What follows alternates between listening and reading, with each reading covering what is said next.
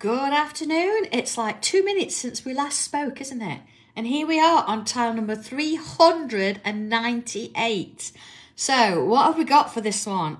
Nice, not a simple one as such. They're all simple if you know how, I suppose. But a nice pinky coloured tile, and I've added a little bit of ink to the bottom there. So I've got something going across this way. You don't have to ink it. You don't have to use the same colour as me. You can use whatever you like. And let's have a look. I'm going to come straight in today with pen.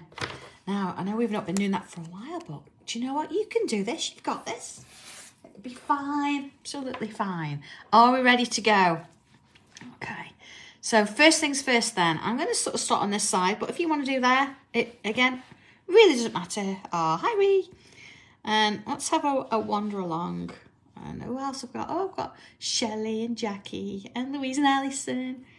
I know it's classes at the weekend as well, so it's all go. Yeah, I've got some fabulous little things planned. Okay, so I've got one going off that way. I'm going to come up and I'm going to have one going off that way. Not too close to the edge because I'm going to put something on the top of it. And there we're going to go in. Put one here as well. Okay, just some little bobbles on the end there. All right, so let's move in a little bit. Now you've got the idea of that. Now, if you want to think where this is, that's the middle. That's the middle of my tile right there. So I've gone to the left slightly. But again, you honestly, you don't have to. It's fine. So let's do this one first. I'm going to come in and I want to put kind of a loop on that side. And then a loop. So this maybe could be something you put on your tangle board when you get them. And then a little loop inside there, look. And a loop inside there. I'm going to come in with a little, kind of a little heart shape there. And then on the edge, you ready? I'm going to come round and I'm going to make it sort of more bloom-like there and there, you see? And then I'm going to put a little wavy kind of shape there and a wavy shape there. Okay, let's have a little look at that. Oh, Hazel, but you know what? No, you've got to be doing it, haven't you? You've got to go and have done what you need doing. We'll all be thinking of you. You'll be fine. Okay, a little heart in the middle. And then around. I'm going to make that a little bit, sort of a little bit wider there, see? And then a little bit wavy. And a little bit wavy. Okay. So let's do the same on this one. So I'll loop one side. Now you've got to be thinking about how wide you want these because we've got to get another loop in on each one. Then we need that kind of a heart shape in there. Yeah. And then we're coming around, making it a little bit sort of fatter around the edge. And then a little bit of a wave. And same there. Okay. That's something that's looking so bad. Okay. So just while we're going to do a little wavy line down here, Chris has very kindly put me a little survey on the Facebook group. And I want you to have a look through your tiles and pick your favourite. I'm looking for my top 40. So I could go through and choose, but I thought it'd be kind of nice that you could have a look through. And if you want to pick one, if you could put it onto that post and let me know what number, then if I can, I will include it with one of my projects. But we don't have a long time to do it, you know, a few days, maybe by the weekend. I need to sort of be making a start on it. So if you want to do that and you want to add one to it, have a look and let me know what you think. See, little waves. Right, so back down again. Now, coming sort of up, let's do one stem at a time. I'll do one here. I'm going to come up with a line. Oh, let's go a bit bigger, and I've just gone down. Let's go a bit bigger. And then I'm going to come down and create like a little loop on the side of it. See? Let's do on this side. So quite long, come back down and then out. And try this side again. Look long, back down and out. Long, back down and out. All the way down, see? Okay, let's move it down there. Same sort of thing on here, like long, back down and out. Long, back down and out. But I'm not counting them. I'm just putting them where I've got some little bits of space. It's absolutely fine. So you might find that you've got more than me, or you might think, oh, I can't get that many in. That's fine too. Okay. It's nice though. So I'm going to come in now. Let's have a look. I'm going to bring in a bit of a line. So it doesn't have to be dead straight. It's going to go behind. Like that. Okay. And then this side, I'm going to start quite close and it's going to get even thinner as I work my way up. And again, just a little bit of a wobble on it. Like that. Okay. And then I'm going to come in with some dots. Now you notice, look, I'm filling them in. All sort of different sizes. Some are quite close and some are quite a bit of a distance. You see, and as I work further down, you see they're getting a little bit bigger. Some are not even sort of touching that line. So I've started, some are quite small up there, but these, I've still got some small ones, but I've got some larger ones going in there as well. Just working my way down there, like so. So let's put another one of those in. It's not too far away, but I want it to be different sort of heights to that one, so I'm going to stop it there. And then in again to this one. See, it's going to a point at the top. And just as before, I'll add some bubbles on it. See how it just wander around. I'm keeping it within the sort of shape there. You know, you can have one or two wandering off, but try and keep them together if we can. Okay. All right. So let's bring another one of those lines in. I'm going to come here. I'm not going all the way across the piece today. So again, I want it at a different height. So I'm going to go quite tall with this one. And then again, a little close at the bottom edge.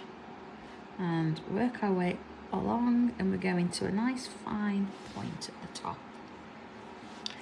So as before, let's add some of these little shapes in there. You see, just little bubbles as we're going. There we go. Oh, Maureen, that's because you do more tangling than any of us. That's what that is. Yeah, you're having too much fun. But yeah, it's really nice, isn't it, opening a new pen. Going with that. I did that yesterday, so I had a pack on the show. I'll open those. I think I've got varying sort of pens all over the place, and they do last for quite a while. You know, it depends on how much you use it, doesn't it? You know, you can't say how long a pen's going to last. It depends how much you're drawing and what you're drawing. There you go. So, I'm going to come back to this one here. And I'm going to add a little curvy line like this. And again, quite close, and it's going to go back and join to the point. See? And I can fill that bit in. Let's do another one of those a little bit further up. Perhaps not as much of a curve. And then keep it thin at the top. A little bit wider. I know, oh, that's the best thing, isn't it? Opening a new Tortillon. It's all clean and pointed. Yeah, I know these small things, but they make us happy.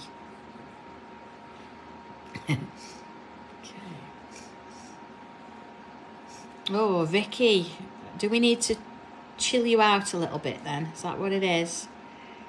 Yeah, writing letters to the council. I see. Okay. Oh, go on, Louise. Open it. Open a tortillon. I dare you. Brand new one. See, keep it quite thin at the top. Bring it back down. All right, so nice thing that I can cross over here because they are all covered with ink. I can do that. The only thing that we've got to be careful of is we don't want to go over the bits we drew earlier. Because as daft as it sounds, we drew the foreground first. So here we go. So some of them are quite bendy, some of them are a little bit straighter. Okay, you see, getting a little bit thicker there. And then let's have one up here. See, that one's a little bit straighter, but that's fine. It's nice to have some working their way around there. Okay, let's fill that in. So there, thicken that up a little bit. Oh, it's lovely to see lots of new names today. Hello everybody. Please never worry about being late. I'm not going to mark you down as with a red mark in your book. You know, this video is going to stay, so you can catch up as and when. It's fine. All right. See, this is in the mid-air at the minute. We've not done it right to the end. So if I turn it round, and I'm going to bring in a slight wobble of a line, but break it up a little bit. See, it's got little breaks in it. And do another one underneath, you see? It just gives it that little air of it's sort of sat on something. Okay? So I'm going to bring a bit of coloured pencil in at this point because I think it's nice that we've got this lovely picture, but you really need to bring these leaves and this flower out to the front. So if I just sort of zoom in a little bit, let's have a look at what we've got. Now, I know we've got lovely orange and pinks going on here, and leaves, yeah, normally green, but I'm going to bring in a little bit of the browns. You know, it is winter, we want that kind of a colour, so I'm going to bring in my dark oak for a start and add just a little bit to the bottom. Now, if you're wanting to use a regular pencil and use your tortillon, that's fine. You're going to add your pencil where I've added this dark brown, and then use your tortillon to soften it off. But I'm going to bring in was it on my leaves? There, that didn't take long, did it? Wrong now. Yeah, look, there's the one there, look. Well, there is now. There you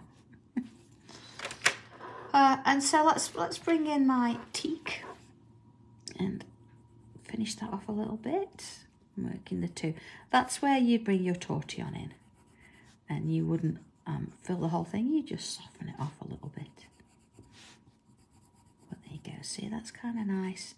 And it depends what colour you're working on. You can go bright spring greens if you want. I'm going to keep it quite sort of warm if I can. So that brings me to these little pieces underneath the flower, and I'm going to go with quite a favourite of mine. You know, you go through favourites. It's a little bit of khaki, because I don't want it sort of real, say, bright springy green. Just going to add a little bit in there. Not all the way to the end, because then I can bring my white in. Oh, Rose, I know. So like things like the brown sugar is just lovely. No, we don't use it a lot, I know. Actually, let's bring a bit of that in. The same, bring a bit of that in. There's mine. I mean, I've got about 4 sets. Ah, there it is. So we could use a little bit of that on the end, look. So instead of it being a stark white, you can see, help it to blend in a bit. Okay, it's giving it a little bit of a warmer colour. All right. I know more in some of mine. I mean, I'm on my second white, but look at my citrus yellow. Hang on a second. Bless it. If I actually bring in, I suppose I've got most of my dark oak. If you look, Yeah, a bit of a difference. But you know what? I've been using these all year and I use them most days. So it's surprising, isn't it, that you find how these work. So, okay, let's have a look. My mid-peach. I'm going to bring mid-peach in. And I'm going to add a little bit to the bottom there. And that one. Okay, now the centre, I'm going to keep it all the same colour. So in the centre, I'm going to add a little bit to the one side of that heart shape. And little bits there. And there. And then on there. And then this one. And in there. You see? So then I look for my light peach. And then take in the next colour. So that's working in quite nicely with that little bit of inking in the background there. Bringing that in. Okay. Same here. Now it's going to look a bit different here because it's on the pink rather than that orange ink I've got going on there. Adding a little bit in there. You know, there's all these colouring in techniques. You know, I know you've got your own way of doing it. You don't have to copy mine. But if it's something you've never done and you're struggling with a little bit, it's kind of nice, isn't it, to bring that in, do something. So again, usually we would put a bit of white in there, but I'm not going to do that. I'm going to bring in, let's have a look. I'm going to bring in my light orange and extend that a bit. So you, oh, that was a little bit of a colour on the end. So let's work those in together. So you're getting this almost kind of glow from it rather than it being too sort of stark with the white. It works most of the time, but sometimes you want a little bit of subdued.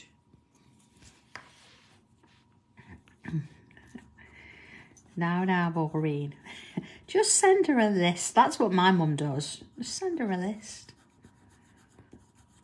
Okay. And the same here. Now it's so everybody's colour's different, but it's nice to do these colours and then bring a little bit of darkness in. Let's have a little look at this. Oh, doesn't want to zoom out. There you go.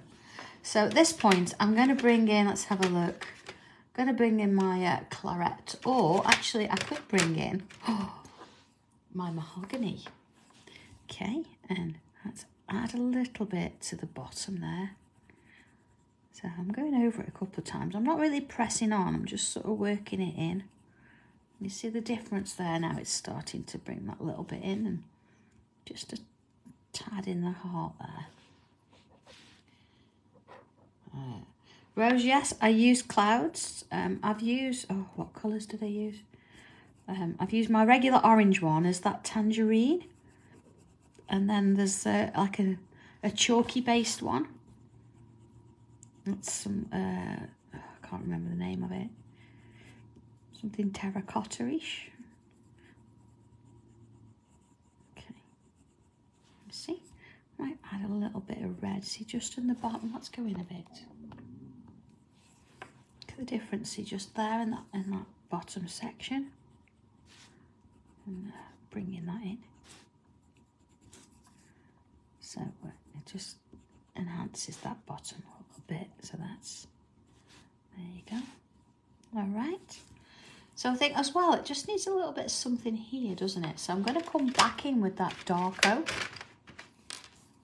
And just ever so gently at that top edge, add a little bit of it. Okay. Oh, bit of a pencil on that. Let's get rid of that. And a little bit there. So no shading really with pencil today, although we can actually come in and do a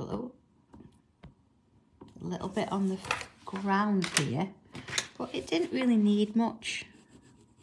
So just little sections in there, and then in with our tortillon, and along we go. Okay, so more or less that's sort of done, I think. One more thing I'd like to do, if I've got one handy, in a second is I'm going to bring my, do I want to have my white pen in? Yeah, I do. Okay. So, a little bit of white gel pen here to make sure it works. And just on a couple of these sort of shapes. Just a couple, look. Let's have a look. See? Now, I know I said white would be quite stark there, but we just want to do it on a few. So don't get carried away and do all of them. And it just brings those little shapes to life. Just a little dot on them, just a little bit. Yeah, maybe 1, 2 there, look. So, yeah, absolutely, Rose. And I think, you know, in this weather, I know it's warmed up a little bit, but it's just nice to have that little bit of essence, isn't it? A couple of little bubbles wandering off. Nothing crazy, just a few. And it shows sometimes you don't have to fill the whole thing. Just having that little hint there makes all the difference. So there you go. Number 398. So, of course, Friday 399. Tuesday is the 400th. So definitely get yourself some cake this weekend ready for Tuesday. So, all right, loving this one. I'm really pleased that you've managed to join me today, especially that we're doing the Advent tiles at the same time. So if you've not seen that, did it this morning, it's already on there so you can have a look at it. But other than that, enjoy this one, and I will catch you again tomorrow for our regular little Advent tiles, and then Friday for the next one of these. So, okay, have a great afternoon, everybody, and stay safe, and I'll see you soon. Okay, take care. Bye.